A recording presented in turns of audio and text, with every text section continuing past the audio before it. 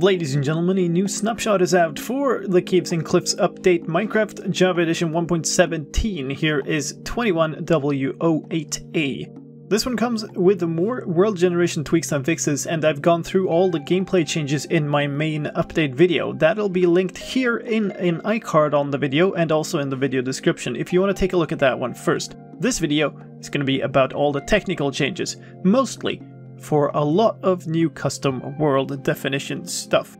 Let's dive into it, but let's start with some other things. Grimstone has been renamed to deepslate.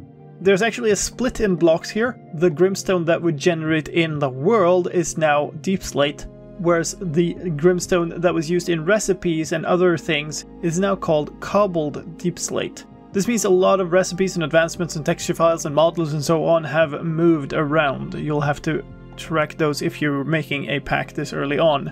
For recipes and advancements, more changes. The slime and honey paths have changed since they changed the tab in the creative inventory, and all of the recipes and advancements that reference ores, the ores that now have two different types, stone and deepslate, use a tag instead of a direct reference to a block now. So for instance, instead of diamond block, there's now a tag match for diamond blocks. Speaking of tags, there are new blocks and item tags for those ores. Diamond ores, iron ores, lapis ores, and redstone ores. And of course the gold ores already existed, but that now also contains deepslate gold ore. There are also two new block tags called stone ore replaceables and deepslate ore replaceables, controlling which blocks can be replaced by the respective type of ores. Now let's move on to those custom worlds. There's a lot of changes here. There's a new configured ore type. It is called ore Tuff, and it generates a blob of Tuff, and it's been added to all the vanilla biomes. It is available only on a low height. Geode features have changed a little bit. They now have an invalid blocks threshold field. The invalid blocks in question are air blocks in the center of the geode. That means that with a low threshold, the geode will not generate if there are air blocks in the center. Ore features now have a list of target and state combinations instead of just one target and one state. That means that a single ore can generate multiple types of blocks, and this of course is used in vanilla to have something like the diamond ore feature generate either stone diamond ore or deepslate diamond ore, depending on the matching of the block that was there beforehand. Ore features can now also have a chance that the ore is skipped if that block is exposed to air. It is called discard chance on air exposure, and it's also a floating point value between 0 and 1.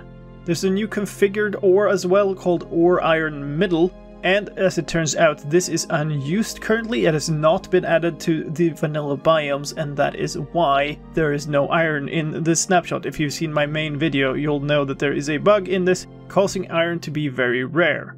Expect that to be fixed in a B snapshot tomorrow, and if there are no further changes in that snapshot, then I will not be making another tech video for that one. More changes. Fields that used to be uniform floats now have a type and several available random distributions. These are used, for instance, in the dripstone cluster feature. The different types available are constant, which is either just a floating point value, or a constant type and then a value field. Uniform works just like before, has a base and a spread data, where the base is the lowest value and the spread is the amount of randomness that can potentially be added to that. There's a trapezoid distribution with the min, max, and plateau fields. This means that the value falls between min and max, and is a triangle distribution with a plateau in the middle of plateau values. And there's also clamped underscore normal, which is a normal distribution but cut off at a min and max value. So this has mean, deviation, min and max fields. With this, the dripstone cluster feature no longer has wetness mean and wetness deviation fields. It instead just uses a clamped normal float value provider for its wetness.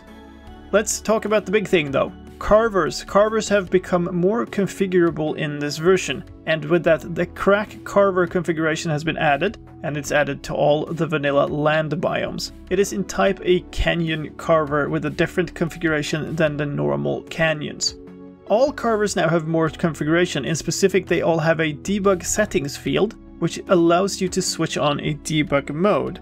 In debug mode, all carving leaves a special block state as a trace instead of the normal carving, and you can specify which blocks to leave there for different carvers. For instance, if you switch on the debug on all the vanilla carvers, then you will get different types of buttons representing where the air would go in these different carvers. Canyon carvers are now even more configurable, as evident by the crack carver. If you want some starting points for experimenting with this, I suggest you look at the vanilla worldgen configured carvers, canyon, and crack.json. There are two vertical anchors. They are bottom inclusive and top inclusive for defining the height span available to that type of canyon. There is a horizontal radius factor, which is a float provider that determines the horizontal radius. There's a vertical radius default factor and a vertical radius center factor. Both of those are float values, and the default factor adds a radius regardless of where, and the center factor adds radius depending on where in the height span you are. There's also thickness and distance factor float providers, with smoothness, which is an integer that determines sort of how quickly the side widths change, and a Y scale, which is an integer or a uniform int provider. There is also a vertical rotation field, which is a float provider kind of determining the tilt of the carver. And those were all the technical changes in this version. I hope you found that useful, and if you did, please help me out in return. Leave a like, drop a comment, share it to your world generation config making friends, and of course, please subscribe to the channel. Trying to get to that milestone of 50k subs, so it would be very appreciated. But that's going to be it for this time. My name is Slice Slime, thank you for watching, and I'll see you next time.